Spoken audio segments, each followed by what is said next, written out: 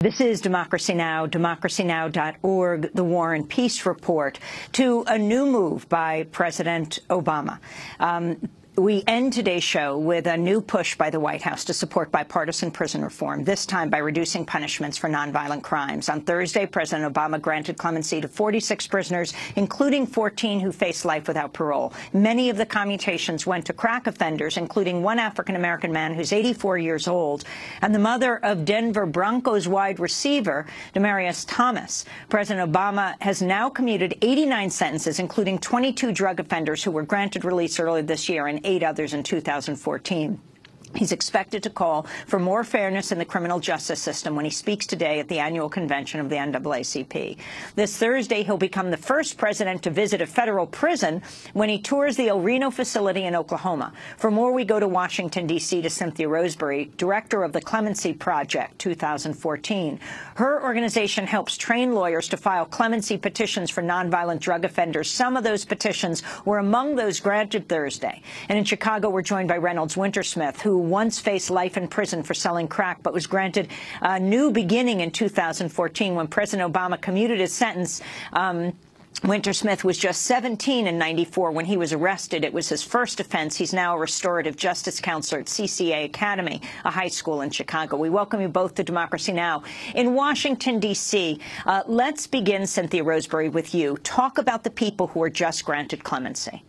Sure. Many of them were convicted under draconian drug laws. And I would say that Clemency Project 2014 is not limited to drug offenders, but most of those laws have changed now. So this initiative gave hope to people who never thought they'd be reunited with their families, who were given life sentences or very long sentences for nonviolent offenses. Now, talk about the significance of what President Obama is doing. And did you work with the White House in choosing the names of the people who would get clemency?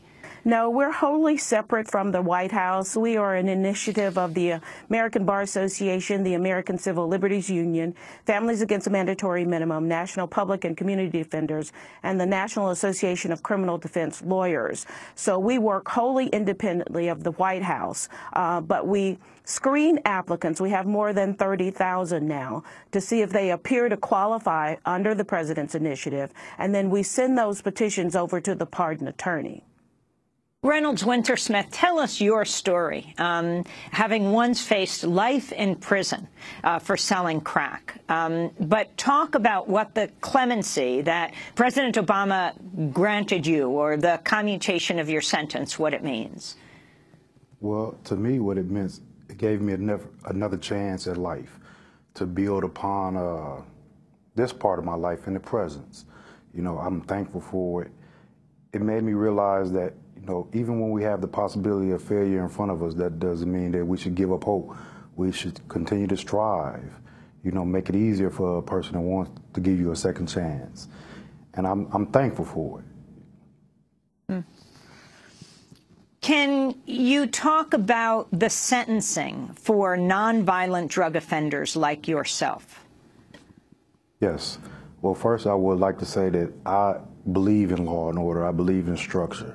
So I understand the effects that it had on the community, on the lives of the people. But as far as sentencing, when you come before a judge and he passes out a sentence to you, the only thing that you will hope for is to have a fairness in it, a balance.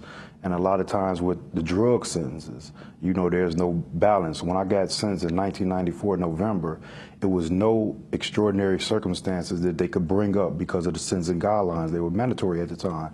So it was just numbers computed and implemented, and I was given a sentence of life and 40 years for count 1 conspiracy and then a count 4 that was on the conspiracy. So, I mean, with this new criteria that President Obama has set forth for clemency, it has made it possible for people to reach forward, you know, to believe that they can have another chance. As we all know, that the backlog of clemency positions runs into tens of thousands. Reynolds, how did you get the clemency? You'd already been in jail for what, like 18 years? Yes. Well, the process began long before I even filed paperwork. I worked for a lady in the education department. Her name was Janice Feaster. I was a tutor, and you know, we had dialogue, and a guy, Pryor Reed, President Bush had pardoned him. He had a life sentence. He had been in prison for 8 years. And so when she told me what happened with him, because he worked with us as a leadership library clerk, she told me that, why don't you file for clemency? Your story is a different kind of story. And, you know, at the time, you know, facing all the things from my own past and still being held accountable for it, you know, it was hard for me to see why would they give me another chance. You know, I had faced issues in prison such as classes. Okay. And so it was a process. I'm glad that I had a great support group, and then I had an attorney, my angel Cody, that said yes, she would help me. Well, we will continue to follow what happens this week with President Obama being the first sitting president to visit a prison, that in Oklahoma. Reynolds Wintersmith and Cynthia Roseberry, thanks so much for being with us. That does it for our show. Democracy Now! Is produced by Mike Burke, Renee Feltz, Nermeen Sheikh, Steve Martinez, Sam Alcoff, Hani Massoud, Robbie Karen, Dina Guzder, Amy Littlefield. Special thanks to Julie Crosby, Elizabeth Press. I'm Amy Goodman. Thanks for joining us.